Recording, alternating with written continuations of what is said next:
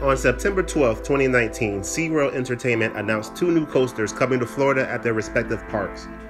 Busch Gardens will be getting Iron Gwazi and SeaWorld is getting Icebreaker. Today, I'll be discussing my thoughts on the Icebreaker announcement. So, what is Icebreaker? It will be a new premier multi-launch coaster featuring 4 launches, a 93 feet tall spike with a 100-degree angle, making this the steepest beyond vertical drop in Florida. My first thought was, damn, SeaWorld is getting another coaster? It's awesome they're following up after installing one of their best B&M hybrids to exist a couple years back. And looking at the layout, I think it's a wonderful fit for the park. Drastically different from SeaWorld's other offerings, and it's something the whole family can enjoy. And it doesn't look super thrilling, more in the lines of Cheetah Hunt at Busch Gardens Tampa. And that's a good thing because I love Cheetah Hunt. This looks like something I would ride a bunch of times. So let's take a closer look at the layout. According to SeaWorld, Icebreaker will feature 2 forward and 2 reverse launches.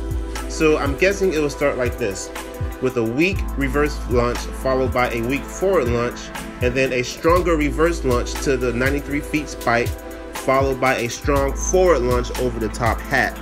Traversing through the rest of the course, we have some bunny hills, a turnaround into more hills and turns, followed by the brake run.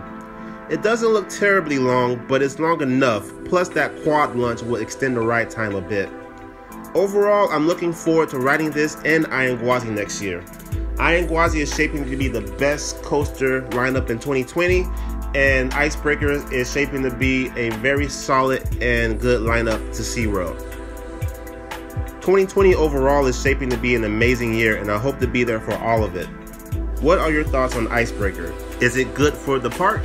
Tell me what you think in the comments below. Make sure to like and subscribe for more content. This is Jay Coasters, and I'm out.